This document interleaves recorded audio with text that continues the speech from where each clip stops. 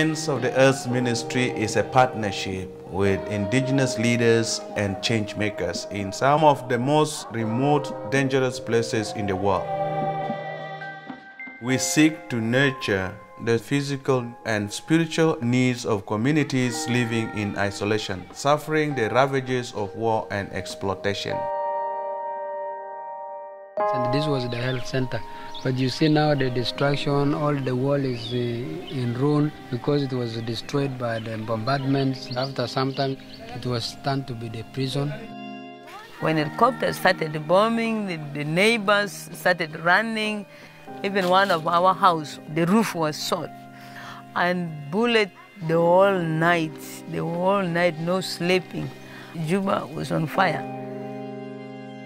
People were shooting the guns, and I saw even they were coming with their torches, searching for us. نساوين كتير في جوبا بقتلوه. The grandpa was so desperate and hungry, he sold this young girl away for the sake of food, and that is happening so often in this area. Some people have run away, people are scattered like animals. Very many people lost their life. Yeah, it's not easy.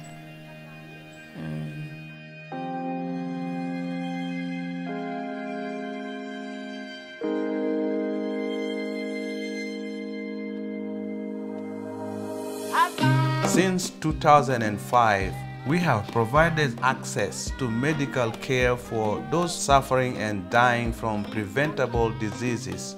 We have been able to establish the first medical clinic in a region where sickness and poverty claim over half of the children's lives. Since the start of our first school in 2008, our teachers have committed their life to empower, encourage, and equip students faced with the realities of civil war. With the help of child sponsorship, families are able to send their children to school. Let's look at the kids that have the greatest need. Those will be the ones we want to do first. South Sudan is a new nation. We need human resources, but our people have not been in school. And so what we are looking for is to raise up children who are full of integrity for building this nation. It is very common in our country for young girls to get married in early age because the parents consider them as the source of wealth. That is why mostly you find it is only boys who are going to school. But some parents realize the goodness of education and they have discouraged early marriage, and they know that when the girls go to school, they will not become suffering women in the future. They will be helpful to the community as well as to the country.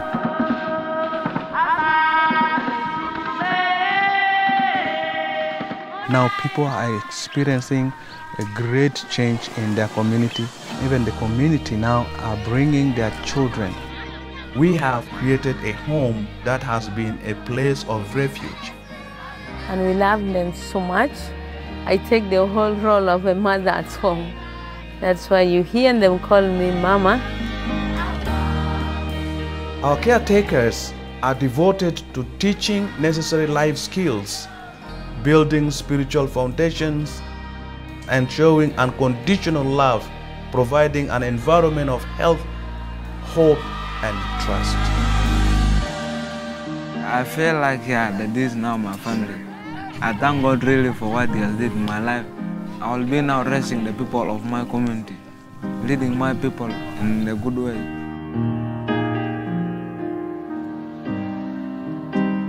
We have the people and we have the vision. We just need the resources. Together, we can restore hope to the ends of the earth.